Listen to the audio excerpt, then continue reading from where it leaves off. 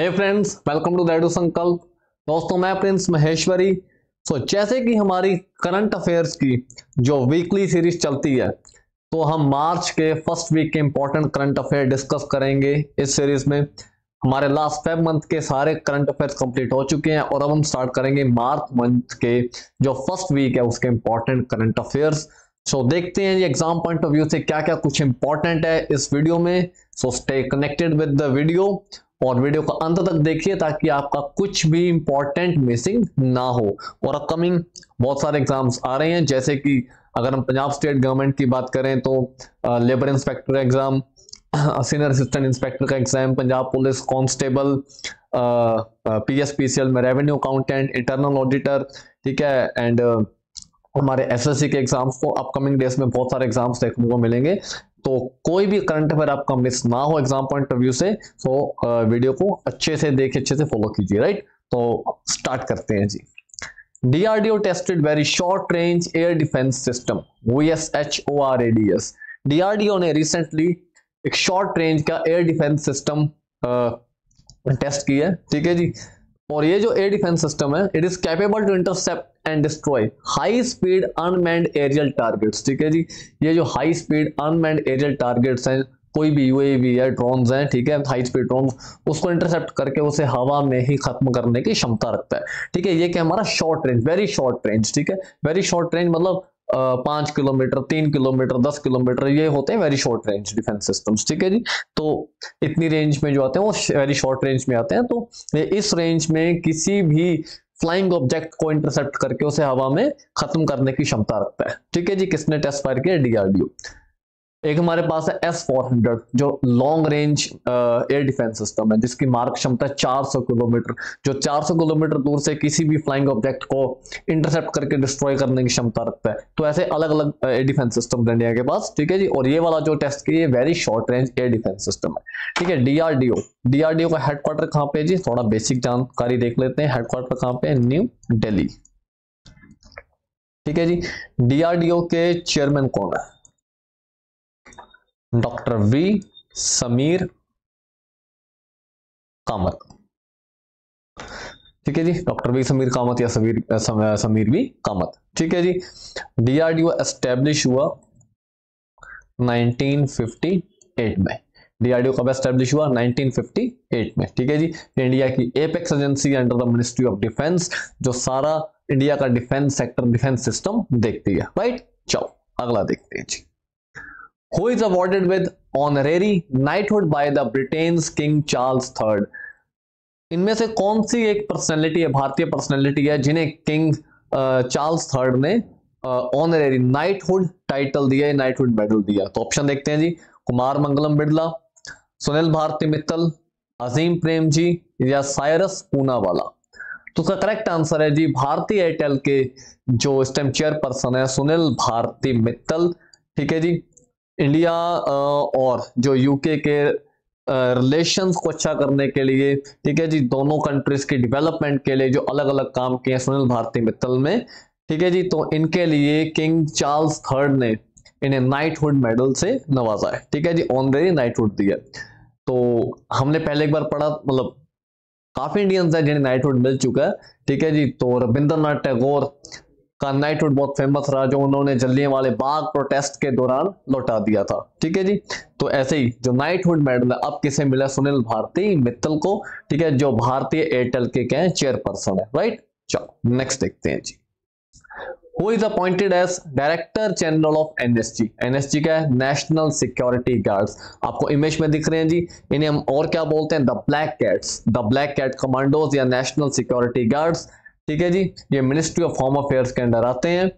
तो एनएसजी के director general किसे अपॉइंट किया गया? तो ऑप्शन देखते हैं जी। दलजीत सिंह चौधरी, पंकज कुमार सिंह, अनिल दयाल सिंह या संजय अरोड़ा? उसका करेक्ट आंसर है जी option A, Daljit Singh Chaudhary. IPS officer है दलजीत सिंह चौधरी, जिन्हें अपॉइंट किया गया जी director general of NSG, national security guards. NSG हमारी paramilitary force and it falls under the ministry of home affairs, MHA, ministry of home affairs के under आती है। और इसके मिनिस्टर कौन है जी? अमित शाह। डन, चलो अगला देखते हैं।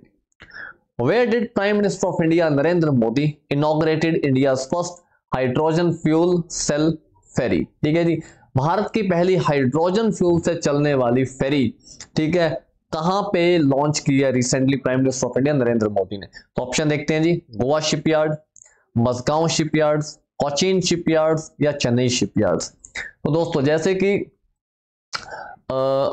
हम ग्रीन फ्यूल की तरफ बढ़ रहे हैं, ठीक है, हम जो हमारे कन्वेंशनल फ्यूल्स हैं जैसे हमारा पेट्रोल है, डीजल है या हमारा कोल है, तो हम उससे हटके अब ग्रीन फ्यूल की तरफ बढ़ रहे हैं, ठीक है। और ये इंडिया की कमिटमेंट है, जो इंडिया की कमिटमेंट है कार्बन फ्री या कार्बन न्यूट्रल इकोनॉमी बनाने की तरफ जो हमारे एफर्ट्स हैं, तो ये उसको दर्शाता है जी। हमने हाइड्रोजन फ्यूल सेल से चलने वाली फेरी लॉन्च की है इंडिया की पहली, तो ये की है जी कोचीन शिपयार्ड्स में, ठीक है। कोचीन शिपयार्ड्स में लॉन्च किया किसने? Prime minister of India Narendra Modi ने। तो हम अलग अलग सेक्टर्स में बहुत सारा काम कर रहे हैं, बायोफ्यूल, हाइड्रोजन फ्यूल, ठीक है जी, या हमारी जो सोलर एनर्जी आप देख ही रहे हो, बहुत सारे प्रोजेक्ट्स चल रहे हैं, विंड एनर्जी के प्रोजेक्ट्स चल रहे हैं, ठीक है, to make our economy carbon neutral, ठीक है जी। टारगेट लंबा है लेकिन हम इसे अचीव कर लेंगे।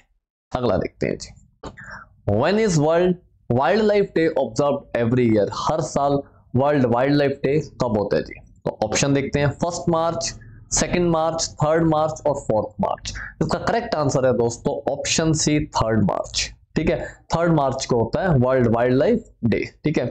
और इंडिया में जो वाइल्ड लाइफ प्रोटेक्शन एक्ट आया था, ठीक है जी, ये भारत का है वाइल्ड लाइफ प्रोटेक्शन, इससे बहुत बार क्वेश्चन आता है। एक्ट इंडिया में कौन सी ईयर में आया? 1972 में, ठीक है जी। तो बहुत सारे एनिमल्स हैं जिनकी पॉचिंग पे या हंटिंग के ऊपर बैन किया हुआ है गवर्नमेंट ने, ठीक है जी। और वाइल्ड लाइफ डे होता है 3 मार्च को। इसकी थीम थी connecting people and planet, exploring digital innovation in wild life conservation. India में बहुत सारे वाइल्ड लाइफ कंजर्वेशन सेंटर्स हैं, बहुत सारे वाइल्ड लाइफ कंजर्वेशन जो हमारे नेशनल पार्क्स हैं, वाइल्ड लाइफ सेंचुरीज हैं, ठीक है जी, जिसके लिए हमने बहुत सारा काम किया है। तो ऐसे ही बहुत सारे एनिमल्स जो क्रिटिकली एंडेंजर्ड थे, हमने उन्हें क्रिटिकली एंडेंजर्ड से बाहर निकाला है, ठीक है जी। तो बहुत सारे अलग अलग वर्क हुए, चाहे प्रोजेक्ट द सेव टाइगर है, हमारा सेव वल्चर चल रहा है, ठीक है जी, to save the great Indian bustard जो बर्ड है वो प्रोजेक्ट चल रहा है, to save olive Ridley turtles वो प्रोजेक्ट चल रहे हैं। तो हमारे ऐसे बहुत सारे प्रोजेक्ट्स चल रहे हैं। तो वाइल्ड लाइफ को प्रोटेक्ट करना बहुत जरूरी है, अदरवाइज नेचर का बैलेंस है जो बिगड़ जाएगा, ठीक है जी। So world wild life day होता है 3 मार्च को। और वाइल्ड लाइफ प्रोटेक्शन एक्ट कौन से ईयर में आया इंडिया में? 1972। डन। अगला देखते हैं जी, Tawi festival is celebrated in which Indian state? UT. Tawi festival है ये भारत की कौन सी स्टेट या यूटी में सेलिब्रेट किया जाता है? ऑप्शन देखते हैं जी, लद्दाख, अरुणाचल प्रदेश, लक्षद्वीप या जम्मू कश्मीर। तो जो तवी फेस्टिवल है जी, ये भारत की जो यूटी है जम्मू कश्मीर में। Tawi is a river, Tawi क्या है जी? तवी इज अ रिवर, ठीक है। जम्मू तवी आपने सुना होगा, Jammu Tawi railway station. Jammu is situated on the bank of river Tawi. ये कल्चरल फेस्टिवल है। तो तवी नदी के किनारे पे बसा हुआ है जम्मू, ठीक है जी। जम्मू तवी नदी के किनारे पे और कश्मीर झेलम नदी, ठीक है जी। कश्मीर में मेनली श्रीनगर झेलम नदी के किनारे पे, ठीक है। और जम्मू कहाँ पे है? तवी नदी के किनारे पे, ठीक है जी। तो तवी फेस्टिवल होता है जम्मू एंड कश्मीर में। अगला देखते हैं जी, national safety day is observed every year on. हर साल नेशनल सेफ्टी डे कौन सी डेट को होता है? ऑप्शन आर 4 मार्च, 5 मार्च, 6 मार्च या 7 मार्च।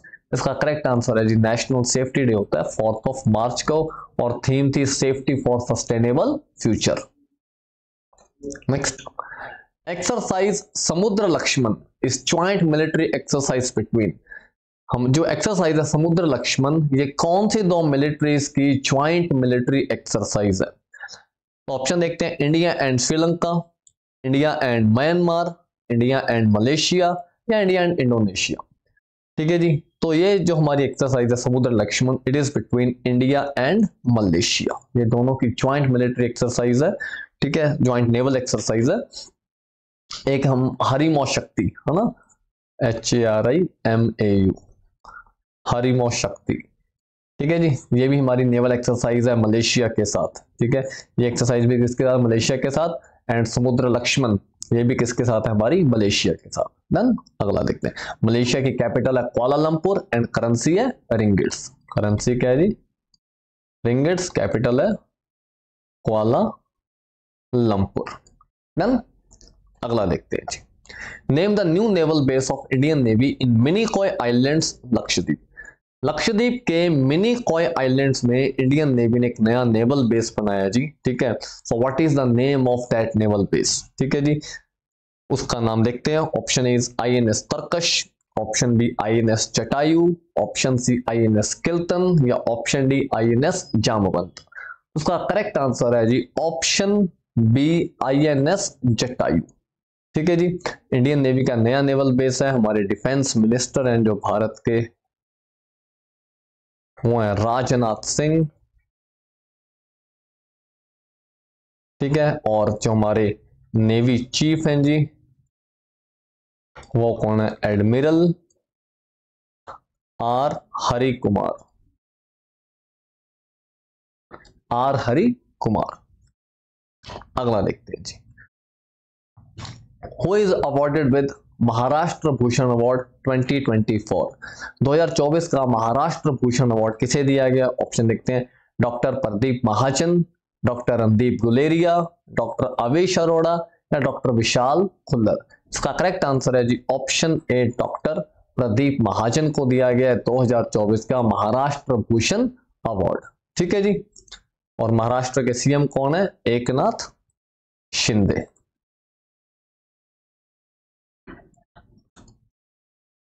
अगला देखते हैं जी, name the giant anaconda discovered recently in Amazon rain forest, ठीक है जी। अमेज़न रेन फॉरेस्ट जो वर्ल्ड के बिगेस्ट रेन फॉरेस्ट है, ठीक है जी, क्या है, बिगेस्ट रेन फॉरेस्ट है वर्ल्ड के।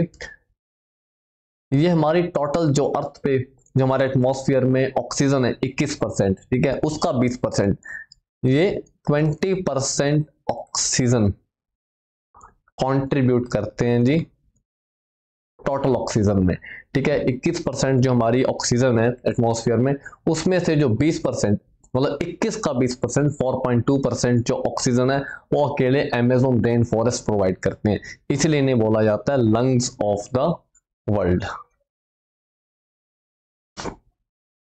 ठीक है जी। इसलिए इन्हें क्या बोलते हैं? Lungs of the world, right. So Amazon rain forest का जो मेजर पार्ट है वो कौन सी कंट्री में है? ब्राजील में। तो यहाँ पे एक जायंट एनाकोंडा की स्पीसी डिस्कवर हुई है। वैसे ऑलरेडी एनाकोंडास मिलते हैं, लेकिन एक जायंट एनाकोंडा की स्पीसी डिस्कवर हुई है, ठीक है जी। और अमेज़न रेन फॉरेस्ट का बहुत ज्यादा thick and dense rain forest है, राइट। तो इस स्पीसी का नेम क्या है? ऑप्शन देखते हैं जी, यूनेक्टिस अखियामा, यूनेक्टिस मोरिनस, ऑफियोफेगस हना, या इचियस कैरिनेटस। तो करेक्ट आंसर है जी ऑप्शन ए, यूनेक्टिस अखियामा, जो रिसेंटली स्पीसी फाउंड हुई है जायंट एनाकोंडा की अमेज़न रेन फॉरेस्ट में, दैट इज यूनेक्टिस अखियामा, ठीक है जी। अमेज़न रेन फॉरेस्ट कहां पे? इसका मेनली जो मेजर पार्ट है that is in Brazil, south America. Next, international day for डिसआर्मामेंट and non proliferation awareness 2024। जो इंटरनेशनल डे होता है फॉर डिसआर्मामेंट एंड नॉन प्रोलिफरेशन, तो ये जो हमारे टेक्टिकल वेपन्स हैं, जो न्यूक्लियर वेपन्स हैं, जो weapons of the mass destruction है, ठीक है, उसे एलिमिनेट करने के लिए, उन्हें खत्म करने के लिए, उनकी प्रोडक्शन बंद करने के लिए, जो ऑलरेडी है उसे खत्म करने के लिए ये एक ग्लोबल कैंपेन है, अवेयरनेस है, जो पूरे थ्रू आउट द वर्ल्ड जो की जाती है, ठीक है जी। ताकि जो weapons of the mass destruction है उन्हें प्रोड्यूस ना किया जाए, या जो ऑलरेडी है उन्हें खत्म किया जाए, ताकि जो मैन काइंड है, ठीक है जी, उसका भला हो सके। किसी भी युद्ध में कोई ऐसा वेपन ना यूज हो जिससे मास डिस्ट्रक्शन हो। लेकिन आजकल हम देख रहे हैं कि जो ये ट्रीटीज हैं कोई अच्छे तरीके से फॉलो नहीं हो रही हैं, बहुत सारे युद्ध ऑलरेडी चल रहे हैं, है ना। तो लेकिन जो इसका डे है जी वो सेलिब्रेट होता है 5 मार्च को, ठीक है। जो ये अवेयरनेस डे है ये कब ऑब्जर्व किया जाता है? 5 मार्च को, for the international day for डिसआर्मामेंट and non proliferation, ठीक है जी, 5 मार्च को। अगला देखते हैं, MH-60R, R is Romeo, Seahawks squadron INAS 334, ठीक है जी, स्क्वाड्रन का नाम है INAS 334, have been inducted in the Indian navy. ठीक है। MS-60R हेलीकॉप्टर्स हैं, ठीक है जी, सी हॉक हेलीकॉप्टर्स हैं जिन्हें नेवी में इंडक्ट किया गया है और स्क्वाड्रन का नाम है INAS 334, ठीक है। These helicopters have been purchase from which country, तो ये जो हेलीकॉप्टर्स हैं जो हमारी 334 स्क्वाड्रन में इंडक्ट किए गए हैं, ये कौन सी कंट्री से खरीदे गए हैं? तो option is France, Russia, Germany या यूएसए। इसका करेक्ट आंसर है जी ऑप्शन डी, यूएसए, ठीक है। तो हमने इंडियन नेवी के लिए जो हेलीकॉप्टर परचेज किए वो कौन सी कंट्री से किए हैं? USA, right. अगला देखते हैं, चाप चरकुट festival celebrated recent belongs to which, sorry यहाँ कंट्री नहीं है जी, ये स्टेट, ठीक है जी।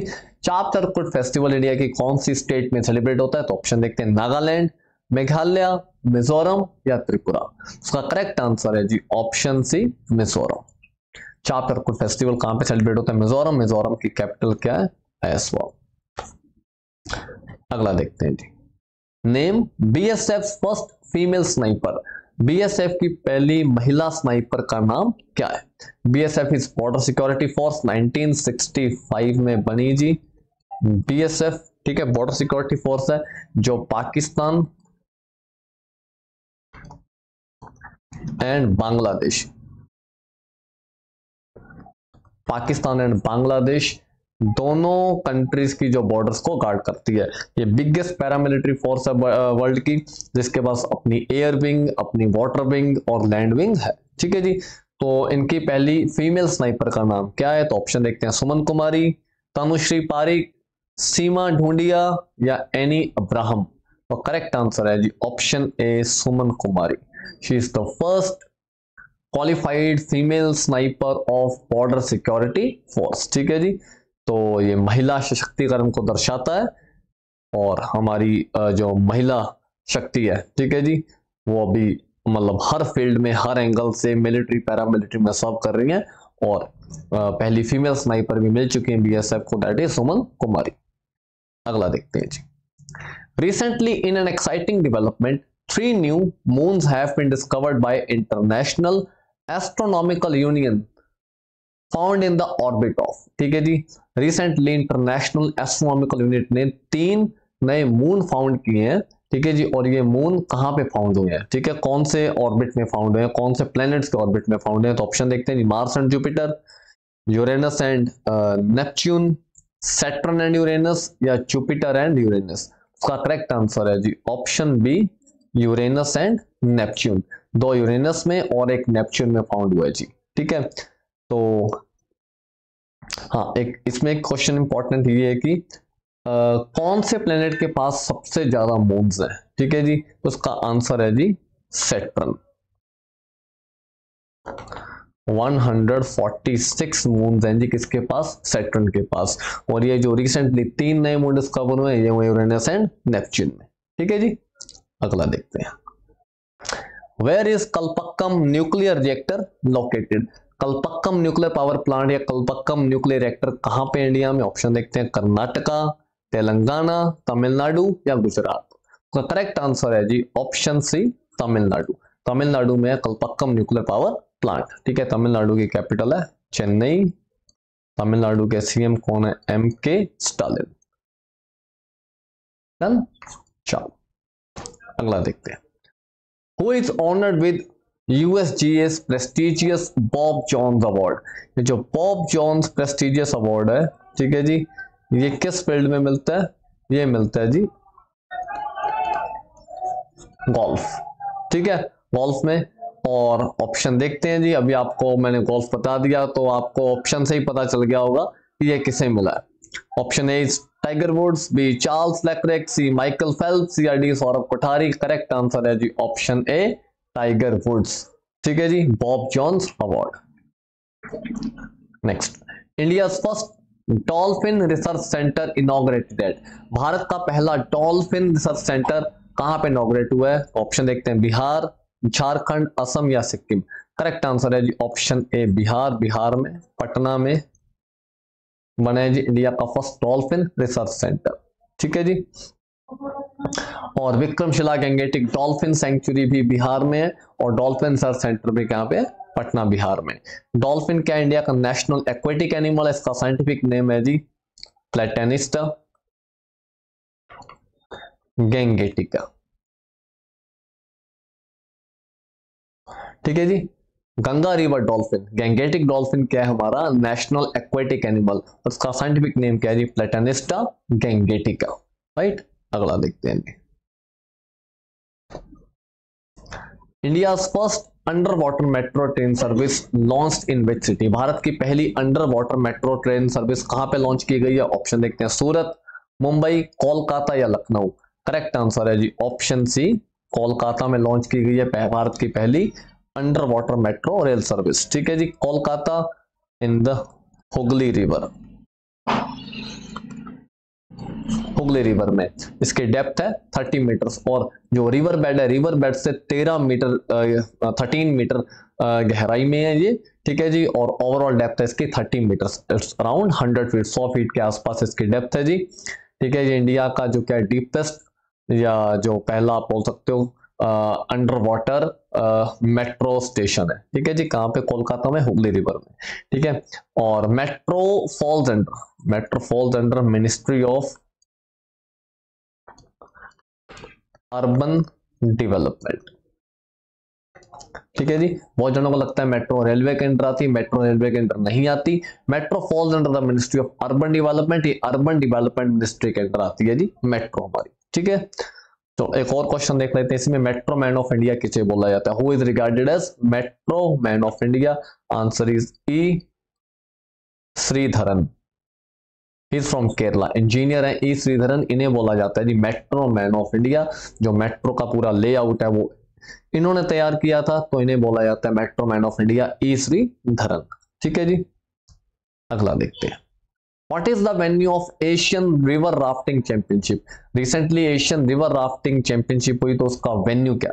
ऑप्शन देखते हैं, शिमला हिमाचल प्रदेश, मंडी हिमाचल प्रदेश, ऋषिकेश उत्तराखंड या पहलगाम जम्मू एंड कश्मीर। तो इसका करेक्ट आंसर है जी option A Shimla Himachal Pradesh, and ये हुआ जी सतलुज रिवर में। Asian river rafting championship Sutlej river में हुई इन शिमला हिमाचल प्रदेश। राइट, अगला देखते हैं। India's first green hydrogen plant in stainless steel sector is installed at? Stainless steel sector में इंडिया का पहला ग्रीन हाइड्रोजन प्लांट कहां पे इंस्टॉल किया गया? ठीक है जी, ऑप्शन देखते हैं, Jindal stainless steel Hisar, Rourkela steel plant Odisha, Tata iron and steel industries Jharkhand या Durgapur steel plant waste Bengal. उसका करेक्ट आंसर है जी option A Jindal stainless steel Hisar. और जो हमारे स्टील मिनिस्टर है वो कौन है जी? Jyotiraditya Scindia. Jyotiraditya Scindia is the steel minister of India और इन्होंने ये इनॉग्रेट किया जी। ठीक है, अगला देखते हैं। Methane set satellite to track methane gas into the orbit is launch by? Methane gas को ट्रैक करने के लिए मिथेन सैट सैटेलाइट लॉन्च की गई है। ये सैटेलाइट किसने लॉन्च किया? तो ऑप्शन देखते हैं जी, ए जैक्सा जो जापानीज स्पेस एजेंसी है, ऑप्शन बी रोसकॉस्मोस जो रशियन स्पेस एजेंसी है, option C ESA European space agency या ऑप्शन डी स्पेसएक्स। उसका करेक्ट आंसर है जी ऑप्शन डी स्पेसएक्स, जिसके सीईओ हैं एलोन मस्क। डन, अगला देखते हैं जी। Who won first UEFA union of European football association women Nations league? ठीक है जी, तो कौन जीत गया जी यूईएफए की विमेन नेशन लीग? तो option A is Germany, option B Spain, option C Italy या ऑप्शन डी फ्रांस। उसका करेक्ट आंसर है जी ऑप्शन सी इटली। ठीक है जी, अगला देखते हैं। Name the first generative AI teacher इन केरला? ठीक है जी, इंडिया की पहली आर्टिफिशियल इंटेलिजेंस टीचर इंस्टॉल की गई है केरला में, and what is the name of this teacher? ये आपको इमेज में दिख रही होंगी जी। इसका करेक्ट ऑप्शन देखते हैं, आयरिस, जेमिनी, नोवा या नीना। उसका करेक्ट आंसर है जी ऑप्शन ए आयरिस। इंडिया की पहली आर्टिफिशियल इंटेलिजेंस टीचर कहां पे इंस्टॉल की गई है? केरला में, आप इमेज में देख सकते हो जी। सो दोस्तों, ये थे हमारे मार्च फर्स्ट वीक के कुछ इंपॉर्टेंट करंट अफेयर्स जो आपको अपकमिंग एग्जाम्स में बहुत काम आने वाले हैं। ऐसे ही इंपॉर्टेंट करंट अफेयर्स और बाकी लेक्चर्स के साथ बहुत जल्द मिलते हैं अगले वीडियोस में। So stay connected, share the video, share the channel, subscribe the channel और